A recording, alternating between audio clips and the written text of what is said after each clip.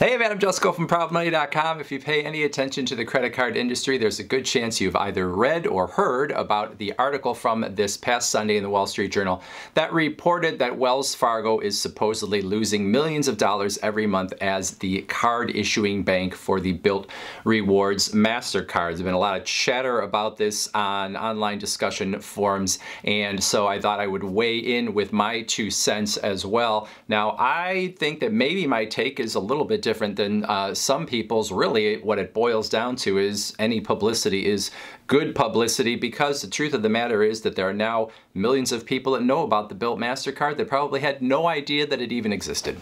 Now, I do have a handful of more specific thoughts. Number one, someone at Wells Fargo wanted that article to be written. The number of specifics that you have in there, and I have to imagine the reporters from the Wall Street Journal saw some documentation that these things are real in terms of the percentages that Bilt Rewards is getting from Wells Fargo on card transactions and the commission on each new card issued. All those sorts of things. You generally do not see those nitty-gritty numbers in any kind of reporting unless somebody really has wanted to spill the beans and put it all out there. So Wells Fargo wanted to make sure the story got written, and they gave those reporters quite a bit of information. Now, whether that was Wells Fargo as a company or that was someone specific within Wells Fargo is impossible to know from the outside, but they obviously wanted it to be seen, and of course it comes across as a negotiating tactic, because they are saying we are losing all this money, and we have already told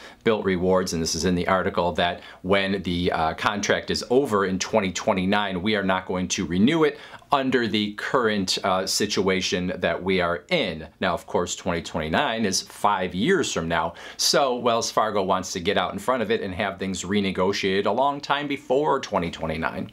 The second takeaway for me from the article, and I'm sure Wells Fargo was not hoping that anyone was going to have this takeaway, but it makes it appear as if Bilt Rewards was sort of the master negotiator, that they got a really sweet deal from Wells Fargo, and really Bilt needed Wells Fargo more than the other way around. At least that's what you would think from the outside. So it looked like Wells Fargo was paying a transaction fee to Bilt on every rent payment that went through, even though they were not making any money themselves on those rent payments, hoping that they were going to make money on other transactions that went through the Bilt card, and they were giving a certain amount of money for each new card opened. And so, you know, a lot of us from the outside looked at this card and said, how is this working? How much longer can this go? And we sort of assumed that Bilt was burning through some venture capital money, that at some point there was going to be a reckoning because the numbers weren't going to work out. But it looks like the numbers were working out pretty well for Bilt. Actually, it was really because Wells Fargo was taking on so much more of the risk than you would have expected in a partnership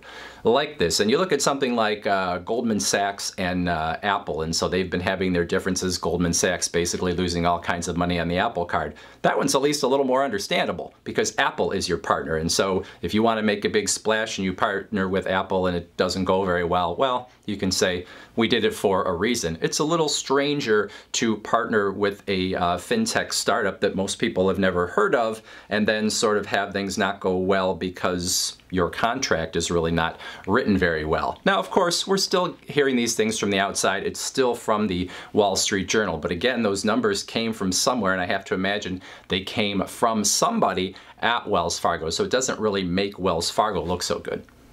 And then the third point to make is probably the most important one, and it's what I said at the beginning of this video. The article really, as far as I'm concerned, is good for both Wells Fargo and Bilt because it raises awareness of the Bilt credit card. To begin with, many people that read that article probably couldn't care less about what the negotiations are, and it did have sort of very dramatic headline about Wells Fargo losing all this money. They didn't even mention Bilt in the headline. That shows you how much that the Wall Street Journal did not believe that most people were even going to know what Bilt was. So this is something that raises awareness, and someone might read this article and forget all the rest of the stuff and be like, oh, I can get a credit card where I can pay my rent, earn points, and there's no transaction fee. I'd sign up for that card. They don't care about all the rest of it. So as far as I'm concerned, that's good for both Wells Fargo and Bilt. Yes, some people will read this article and they'll shake their heads and they'll be like, oh, these stupid thing, you're going to have a card that's going to, you know, give rent on a credit card and not have any transaction fees. Well, you deserve to lose money on that card. But in the end, this is a card that can be tweaked, and I'm sure both Wells Fargo and Bilt have reason to try to make this relationship work. Wells Fargo has an investment in Bilt even beyond what they are doing as